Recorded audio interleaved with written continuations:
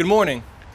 Once again, it is a great pleasure to stand here with our county partners to bring new solutions to a very old problem, gridlock on Forest Drive. We've entered into a memorandum of understanding with the county on how we're going to minimize gridlock during an accident, how we're going to monitor travel going down the road, and how we're going to better control development in the future. This is not just the 1-2 punch.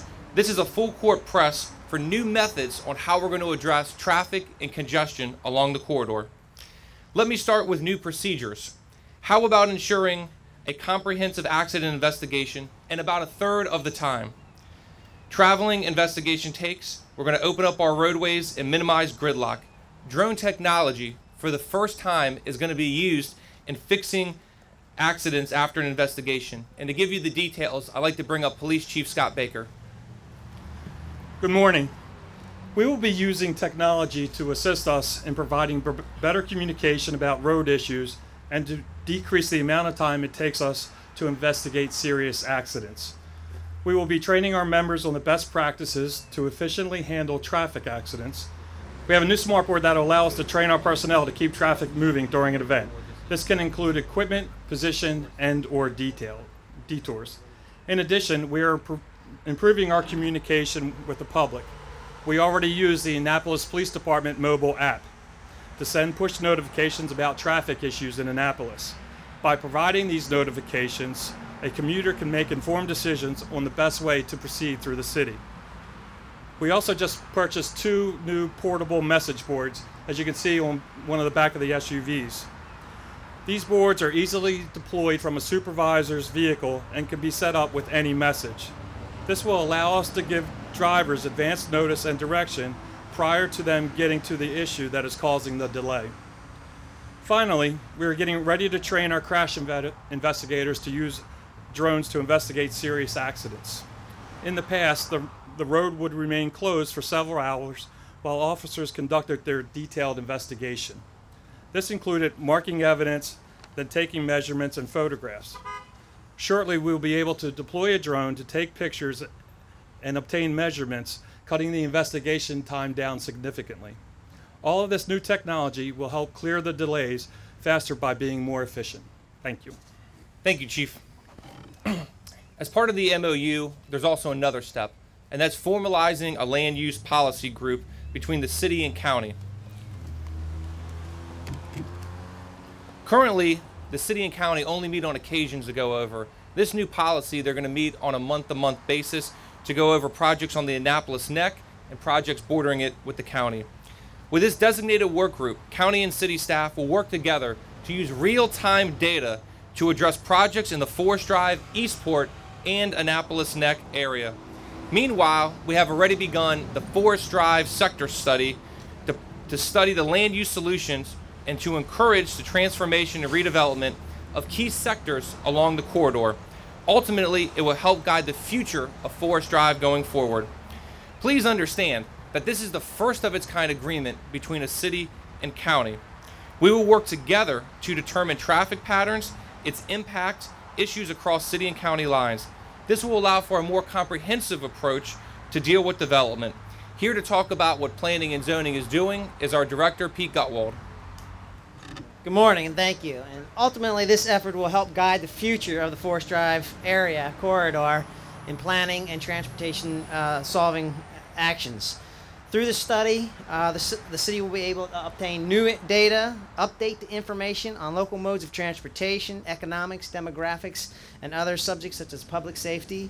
The continued data sharing and cooperation between the city and the county will allow for a more comprehensive approach to traffic solutions and land use solutions and what's going on in the planning and development world.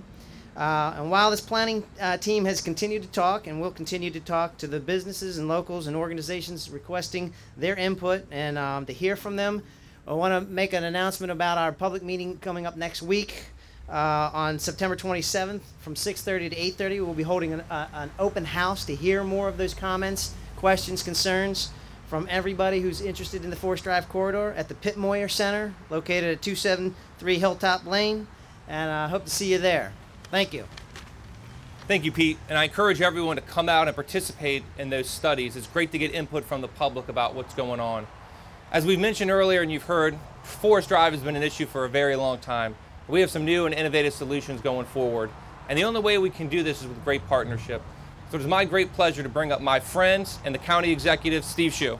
Thank you, Mr. Mayor. Good morning, everybody. It's another beautiful day in Anne Arundel County, and appreciate you being here to roll out yet another important dimension of our working relationship with the city of Annapolis. The relationship between the county and the city has never been stronger than it is today, thanks to the great mayor of the city.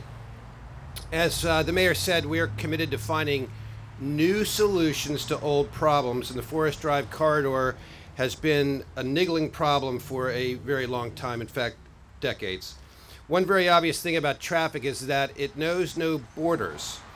And for far too long, our two jurisdictions have acted separately in vacuums when it came to this roadway. Bottlenecks were the result of poor communications and territoriality between previous administrations. We've sought to change that mindset, first through data sharing and now through a cohesive strategic partnership that will include input and thinking from experts on both sides of the border between the two jurisdictions. To ensure we can more effectively move traffic down the corridor, the county is providing crucial data.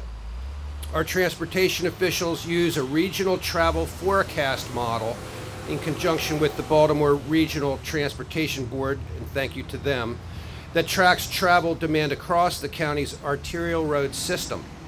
The city, in conjunction with our team, will refine this model by creating a more detailed data subset to forecast accurately traffic in and around the Forest Drive and Eastport corridor. Ultimately, the county can and will incorporate this refined model into our transportation master plan. In addition to providing data, the county will now provide additional tools to help monitor the traffic flow along Forest Drive. Currently, Forest Drive has limited camera and other traffic observation capabilities. We'll be adding additional cameras and repositioning the cameras that are already in place to enable continuous monitoring of traffic flows along the entire corridor.